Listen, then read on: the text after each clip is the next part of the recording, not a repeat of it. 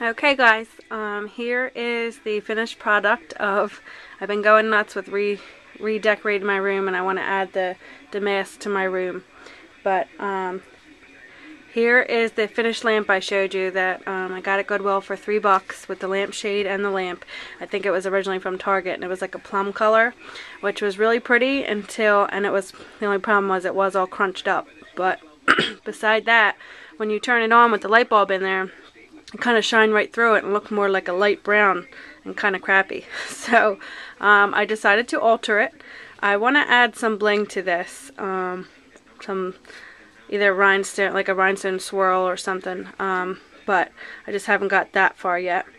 But I'll show you what I did. So here it is here, and I have the light off right now so I can show you, because when I turn it on in the camera there's kind of a glare. But I basically did the same paper that I did for my wall makeover, my mini wall makeover, as you see over here. I'll cover you up, I'm moving you. So as you see over there. So I'm going to cover you up again, bring you back. So I basically did the same thing and used the paper for that, and I used the Beacon 3-in-1 glue. That is my new favorite glue, and I didn't use a lot, so the same thing I did with the wall, just in case if I hated it while it's done, so it would be easily to be removed. And I used the Martha Stewart doily punch and just punched, I don't know if you can see this here, punch this out of black paper.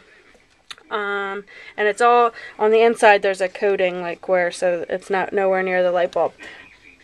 And I just used the black punch over here, the Martha Stewart punch, the doily lace, and just punched this out of a 12 by 12 sheet of paper and just did it twice, and it's wrapped around the other side to decorate the lamp. And then this was a little flower that I got at Target in the scrapbooking section that I just added to that. And like I said, I kind of want to do like a swirl effect here with the probably black swirls. But here it is with the light on, and as you can see, it's in the room it looks good because it gives it a little glow, but of course in the camera it's like a huge glare. But just wanted to show you my altered lamp, my project, and I will be showing you a few more things that I made soon. So thanks for watching. Bye.